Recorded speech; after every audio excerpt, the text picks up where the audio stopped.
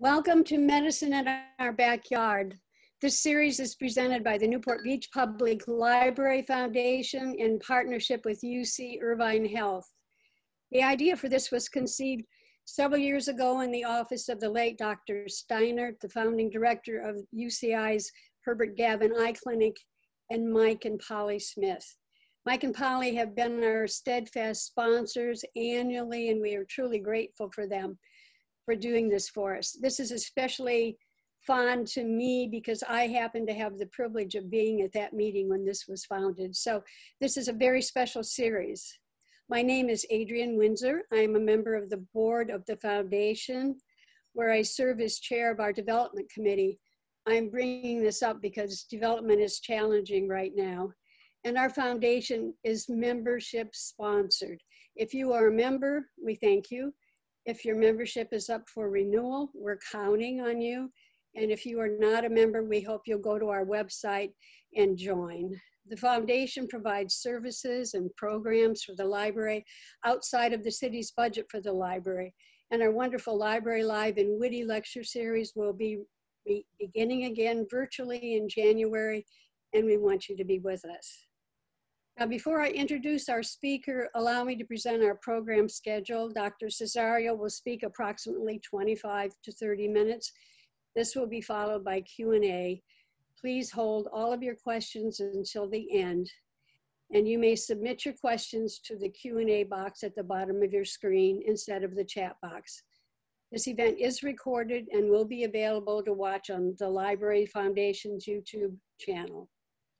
Now, I am pleased to introduce the second speaker in our Virtual Medicine in Our Backyard Series 2020-21, Dr. Thomas Cesario.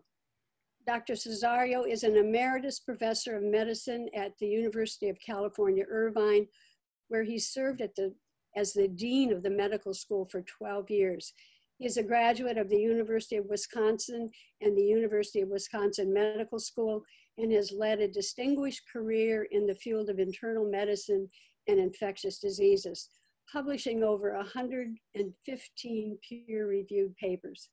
He has served on national committees for granting agencies, including the University of California AIDS Task Force, the NIH, and the Veterans Administration, as well as spending 8 years on the board of the National Residency Match Program, including 1 year as its president.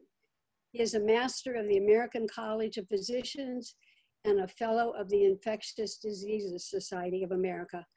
Dr. Cesario has been appointed clinical advisor to the UCI Health Coordinating Center for COVID-19. He speaks to us today about a subject close to each of our lives, COVID-19. Welcome, Dr. Thomas Cesario. Thank you, Adrienne. I'm very pleased to be here today, and I'm glad to have an opportunity to talk to you about COVID.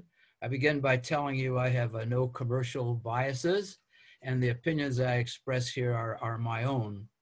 Let me begin by giving a little introduction to viruses. Viruses are very small particles that contain only a few genes. They express a number of proteins, but they don't have enough genes or proteins to allow them to exist independently, such as bacteria do on an agar plate. So they have to parasitize cells in order to reproduce. In the world at large, we know there are about 62,000 different vertebrate species, and in those species, there are probably 3 million or different virus types known to infect vertebrate animals. But that infection process is very specific. The virus has got to attach to a very specific receptor in a cell in order to begin the process of invasion and reproduction, very much like a lock and a key. If the virus doesn't have the right key, it can't open the block, and it cannot therefore produce infection. That's why the vast majority of these viruses that exist in different species can never infect man, because we don't have the receptor that allows them to attach. If the virus can attach and begins the process of reproduction, then it can either destroy or damage the cell, interfering with its function, or it can become dormant, a process we call latency. And in so doing, if the cells are damaged or destroyed, we get inflammation and we can get disease. Now, how does that apply to this specific virus? Well, we know this virus was first seen in China in November of last year. We believe that this case probably was the result of a bat virus that was able to mutate or recombine in an intermediary species of animals, and in so doing, adapt its protein to be able to attach to a human receptor, that it was able to change the key enough that it could find a lock in the human receptor system, and in so doing produce disease. Now, the virus itself is not an unusual virus. It's like a lot of other viruses. Its genes are made up of ribonucleic acid. It has only a few structural genes, but one of which is very important to us is the so-called spike. The spike is like a protrusion from the surface of the virus that allows that virus to find and attach itself to the receptor in the human respiratory tract that we call angiotensin converting enzyme 2. That's the specific interaction between the key and the lock. That spike is important to us because if we develop antibodies to that spike, we think we can neutralize the virus and either prevent disease or modify the course of it. We fully understand, at least to a large extent, how the virus enters the cell and reproduces itself. And this is important to us because as we study each of these steps, we find ways to interrupt the process and in so doing, essentially kill the virus and stop the disease process. The virus, like many viruses, including influenza, can change over time. This particular virus seems to have changed rather slowly since we have discovered the virus a year ago. Probably only one significant change has been noted, that in the nature of that spike protein, and that probably has made the virus a little more infectious, at least as studied in tissue culture. We don't completely know the consequences of that change yet in humans. What I want to talk about is how does a virus produce infection? Just like with a medicine, in order to produce disease, the virus has to have a certain dose. And dose in this case is how many live virus particles it has to enter your body and attach itself to the receptor. We don't actually know for this virus, but drawing parallels from the other two pathogenic viruses that we've had as variants of the coronaviruses in the last 20 years, it's probably somewhere between 100 and 1,000 viral particles that have to enter your body and find the receptor and attach. So keep that number in the back of your mind. Why is that number important? That number is important because as we cough or as we sneeze or even talk loudly or sing, perhaps even laugh, we propel into the environment a number of particles. Many of those particles are little fluid-filled droplets. If we happen to be infected, those fluid-filled droplets can contain anywhere from 100 to 10,000 viral particles.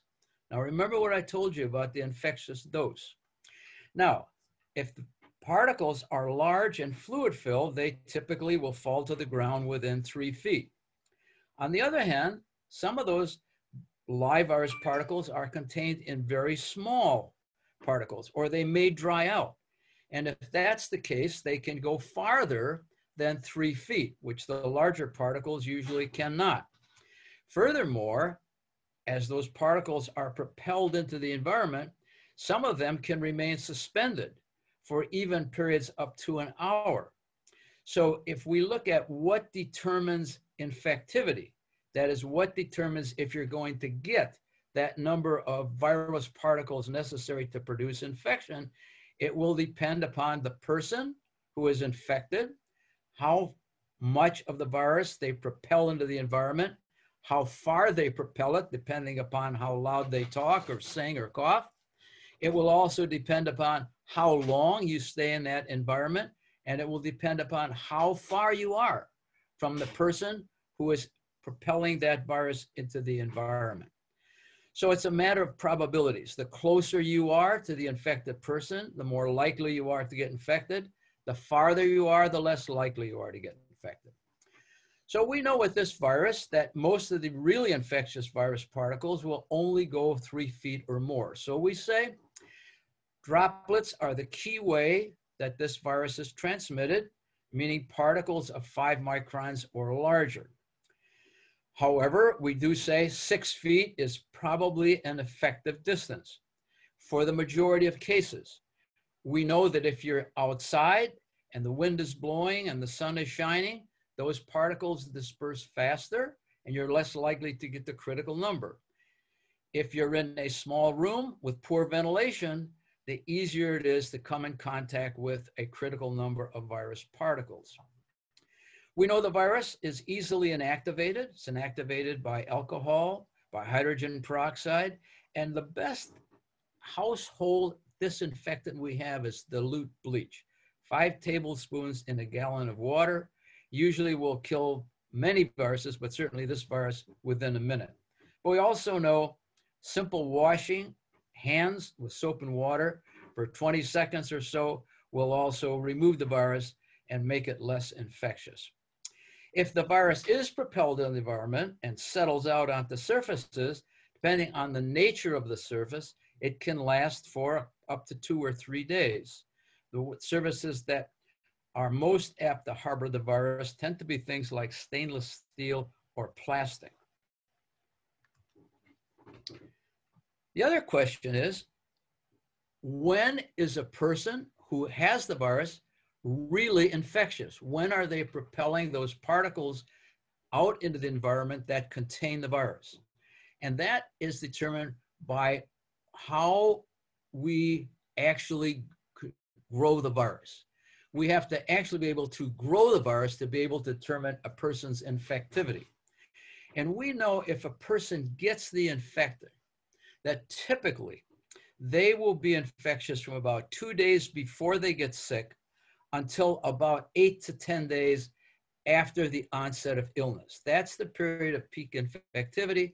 There are cases where people are immune suppressed because of medicines or because they have a serious underlying disease where that period can be longer, but typically it's up to 10 days.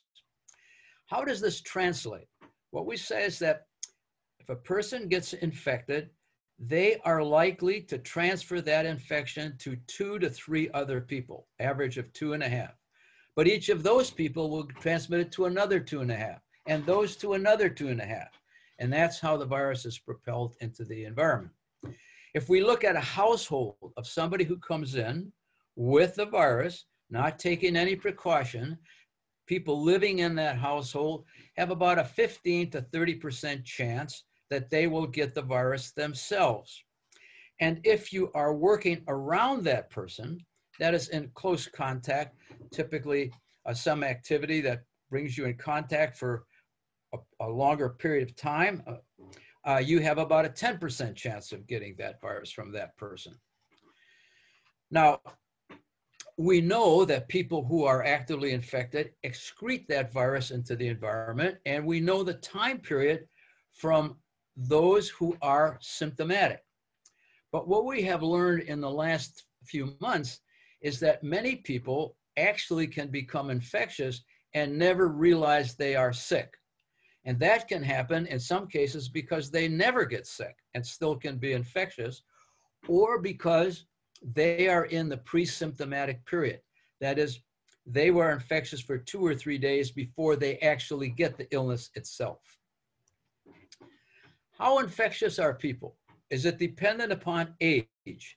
Well, what we have found from a number of studies, and we being not me, but the infectious disease community as a large, is that younger children under the age of 10 seem to be less likely to transmit it. But once they get to be 10 and older, they appear to be equally able to transmit the virus to other people. And these are the references for that. Now, there are certain circumstances where people seem to be particularly apt to spread the virus. And we call those super spreaders. And that particularly is going to occur when a person is in a room with poor ventilation and the room is small, and you get an individual who enters the room who's infectious, whether they know it or not, and are then expelling the virus into the environment. And these are situations largely of family meals, where you can see 8 or so people were exposed, 8 got infected. But the idea of all this is that a number of people exposed to the individual got infected. And we have special events where many people got infected from a single individual. The best example of that is the Skagit Valley Choir in Mount Vernon, Washington, where a choir practice was scheduled one night, and the person trying to make an extra effort to participate came in coming down with what they thought was a cold, and over 2.5 hours of choral practice with a few breaks in between for coffee and for snacks, that person was able to infect 52 of the 60 members of the choir, including 3 that had to go to the hospital and 2 deaths. That's what we call super spreaders. We've seen that on cruise ships, the Diamond Princess that you all know about, 2 aircraft carriers, 1 US, 1 French, same type of spread. And we had a case in Germany where probably just before Lent, there was a carnival that came to town. There was a major feast that happened. Somebody introduced the virus during that feast where there was a lot of hugging and a lot of kissing, a lot of laughing, a lot of probably beer, alcoholic beverages, and people were infected, brought it home to their families, and before it was over, 15% of the people in that community were infected. Now, there are things you can do to interrupt that spread. So I've told you before about the critical number of particles and how the virus is propelled into the environment, but you can do something to stop it. We talked about the criteria. So one of those is distance. The farther you are, the less likely to get the critical numbers. We know masks are definitely effective. They're most effective if the person who is infected is wearing them, trapping those virus particles before they get out in the environment. But we also know that the recipient benefits from wearing a mask. So while masks are not perfect, they certainly help to reduce your risk. We know you can acquire the virus from the environment. If the virus is deposited on those surfaces and you touch those surfaces, acquire the critical number, and you rub your cheeks or your eyes, your nose, your mouth, you can introduce enough virus particles to become infected. So we say don't touch and wash. Cough etiquette, using your handkerchief to cough into, using your elbow to cough into is important. But also important to us is finding people who are spreading the virus or who are about to spread the virus before they get sick and quarantining them so we keep them out of the population so we reduce the spread. And I point out that our goal is to do this until we get the vaccine. What we're trying to do is buy time by keeping the number of infections down until we can actively do something to prevent the infection. Now, this is a few of the references for masks. What happens when a person gets sick? Typically, it takes about 5 days to actually get ill. And then they come down with anything from no illness to a cold, to a bad cough, to pneumonia that brings them into the hospital. Those that come to medical attention typically have fever, cough, and for adults, shortness of breath. Cannot distinguish this from influenza, from a number of the other respiratory illnesses until you do a diagnostic test.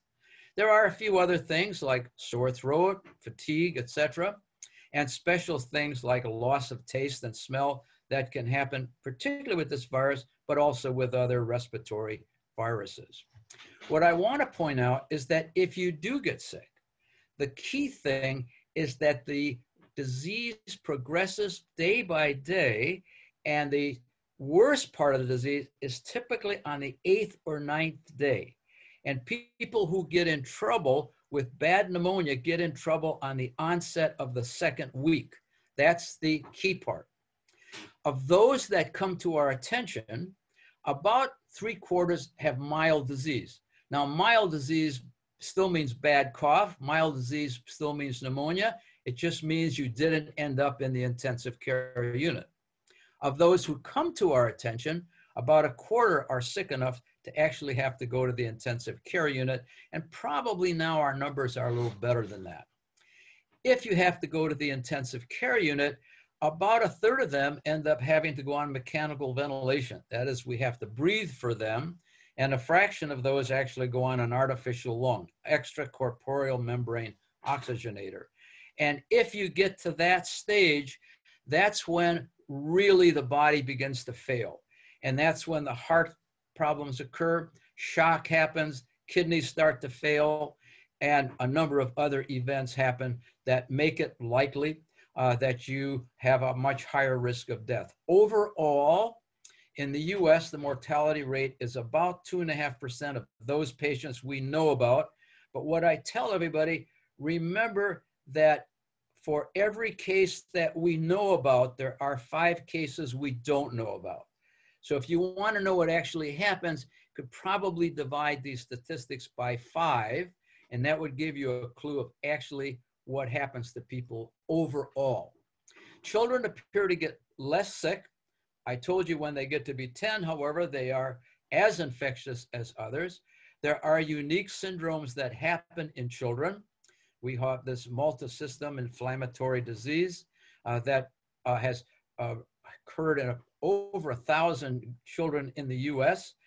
Those children almost all end up in the hospital, probably half of them in the intensive care unit, but we've learned how to deal with them, so the mortality rate is low. But there are still deaths that happen in children. We can talk about what the mortality rate is and why children get less. This is the picture of a CAT scan of a person with pneumonia, and where the arrows are, you can see what pneumonia looks like in the lung. The black dotted areas are what lungs are supposed to look like, not the white areas where that is a combination of inflammatory cells and fluid filling up the lung. What are the risk factors for serious disease? Particularly age is critical, but underlying disease, and remember 50% of the population has some underlying disease, whether it's hypertension or a prior history of some heart problems or diabetes or other comorbidities. But age and underlying disease are risk factors for more serious disease. Now, once you get the infection, your body starts to fight it. Your body fights it by mounting an immune response.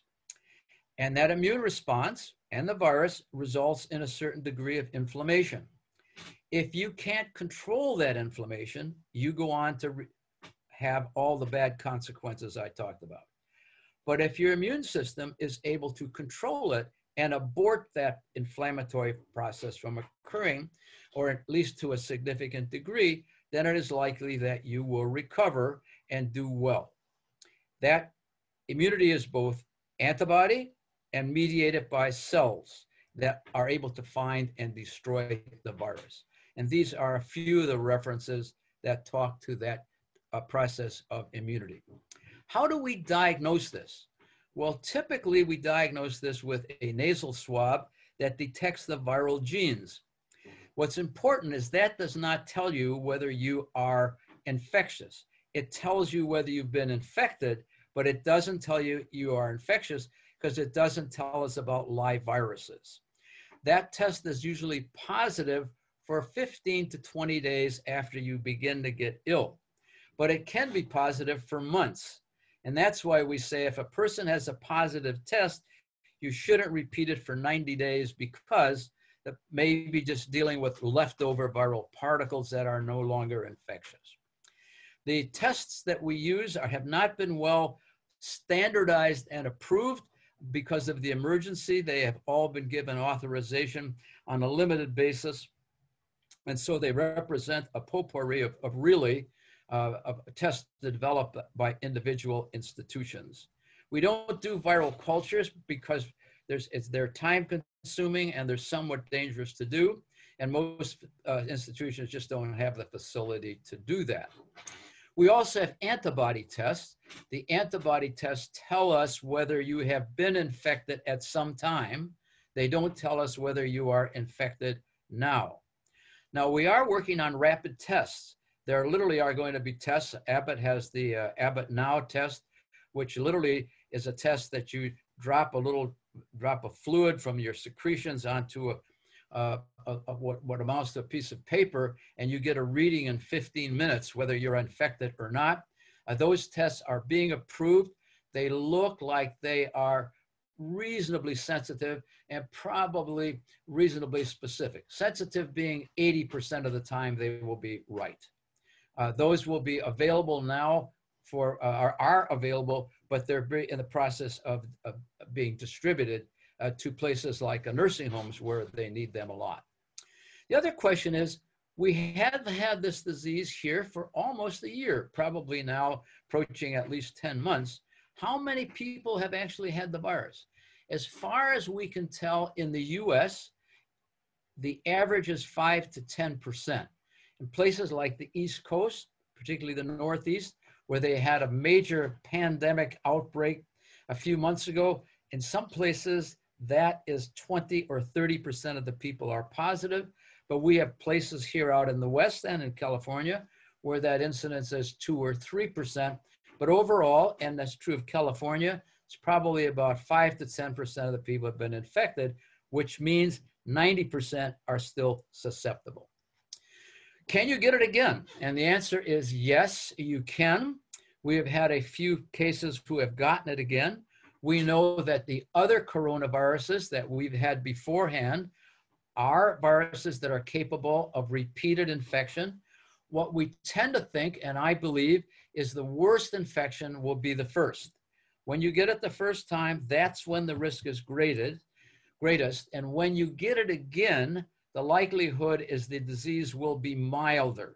We don't know that for a fact, but that looks like it might be the case. But we already have been able to show there are a small number of cases who even within a couple of months, 2 to 3 months after the first infection, have clearly gotten a second infection with the same virus. What can we do about it? Well, it's not a lot. We have learned over time to take a better care of these patients, but we only have a couple things that are effective. Remdesivir, should be remdesivir, actually is the one agent that's antiviral. It blocks the virus's enzyme that copies the genes, but it's not a wonder drug. There has not been, to my knowledge, any study that has shown remdesivir improves mortality. The studies that have been relied on to allow for its approval have shown that it accelerates the rate of recovery by a few days, up to 4 days. On the other hand, I told you before that the immune system, as it battles the virus, ends up with a severe inflammatory reaction. And when that inflammatory reaction is not controlled, patients develop the complications. So if you use dexamethasone, which is a very powerful steroid, the most powerful cortisone that we have, and you time it just right, that is just when the person is having trouble breathing, when their oxygen level falls, you can then begin to reduce that inflammation, and that does result in somewhat of an improvement in mortality. It's not a cure-all, but it probably reduces mortality by something in the range of 25 to 30%. We're looking for things in the future. Among those are monoclonal antibodies and convalescent plasma. Convalescent plasma means you take the plasma from somebody who's had the disease and you give that plasma to somebody who is struggling. Those studies are ongoing. They haven't produced any dramatic results so far, but we're still looking to see if that works. In the meantime, people have said, well, look, we're giving a whole potpourri of antibodies. Why don't we give specific antibodies? Let's give the best antibodies. And let's find a way to produce them in the laboratory and give them to people. And that's what these studies are, what these companies are all doing. They're producing monoclonal antibodies specific to components, particularly the receptor binding portion of the spike protein. And we're looking to see whether it works. That's what the president got a couple of weeks back here, was one of these monoclonal antibodies. We're looking to see whether they in fact will work and work effectively. But the big story, of course, is prevention. We're all tired of dealing with this. And so can we prevent it? So there are over actually now 200 vaccine candidates at some stage in preparation. And remember, we do a primary phase in which we look to see whether the vaccine will induce an antibody response at all, and we get some idea of what the dose might be. The second phase, we get some idea of whether or not we can actually produce neutralizing antibody. The first stage is usually less than 100 patients. The second phase is usually a few hundred patients. And the third phase is whether it actually will prevent or alter the course of disease in the general population.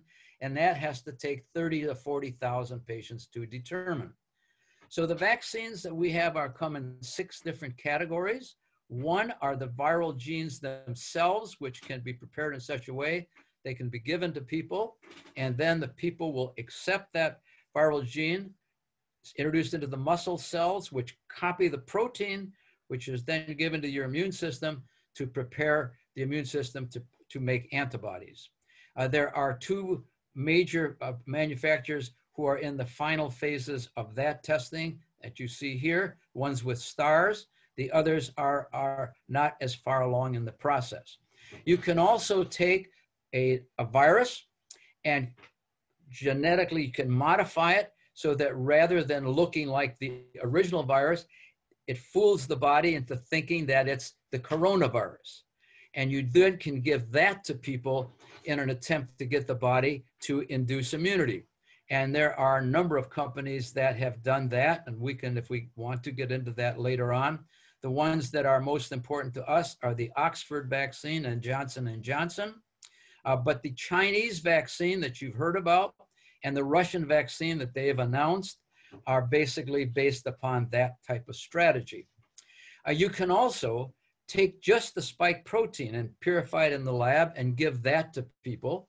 And that also will induce an antibody response. And that's what Novavax and Sanofi have done. And those that are now also entering the final stages of testing. Or you can do what we traditionally have done. You take the virus, a whole virus, and you inactivate it, typically with a chemical, and you give the inactivated virus to people. And those are being done. So right now, what we can tell you is the vaccines look like they induce neutralizing antibody. We're waiting to see whether they actually are infected. So what's happened up to now?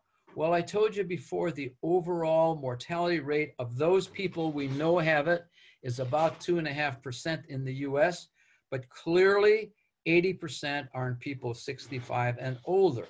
That's the biggest risk group. But I always remind people that's the biggest risk group, but a substantial number, now probably at this point in time, since this is an older graph, about 20% of those cases occur in people younger than 65. And we now have had deaths even in young children.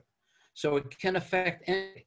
So risking getting this infection still risks serious disease.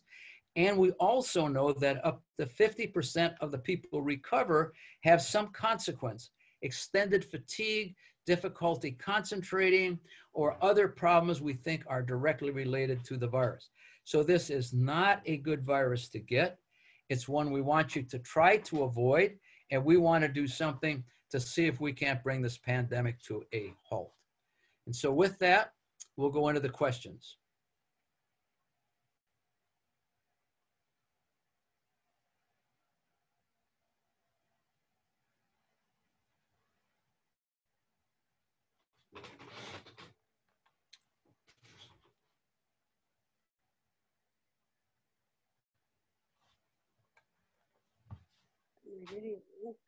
Okay, thank you, Dr. Cesario. You said that you were condensing a day's lectures into half an hour. So we really appreciate what you've done for us this afternoon.